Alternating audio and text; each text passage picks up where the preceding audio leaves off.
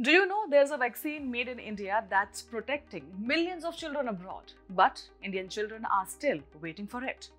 Last month, Bangladesh became the 8th country to introduce the Typhoid Conjugate Vaccine or TCV, joining Pakistan, Nepal, Liberia, Zimbabwe, Malawi, Burkina Faso and Samoa. Nearly 5 crore children in Bangladesh will be vaccinated, with doses manufactured right here in India. But here's the catch.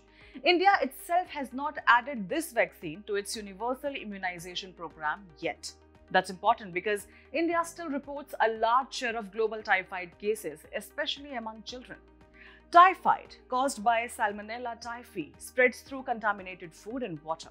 With poor sanitation, limited testing, and rising antibiotic resistance, prevention becomes critical. That's where the TCV helps. It's given as a single dose, offers multi-year protection, and can be safely administered alongside other childhood vaccines. So, for a country known as the vaccine hub of the world, why do you think this one still isn't part of our national immunization program? Tell us in the comments below. For more such content, visit our digital current affairs platform.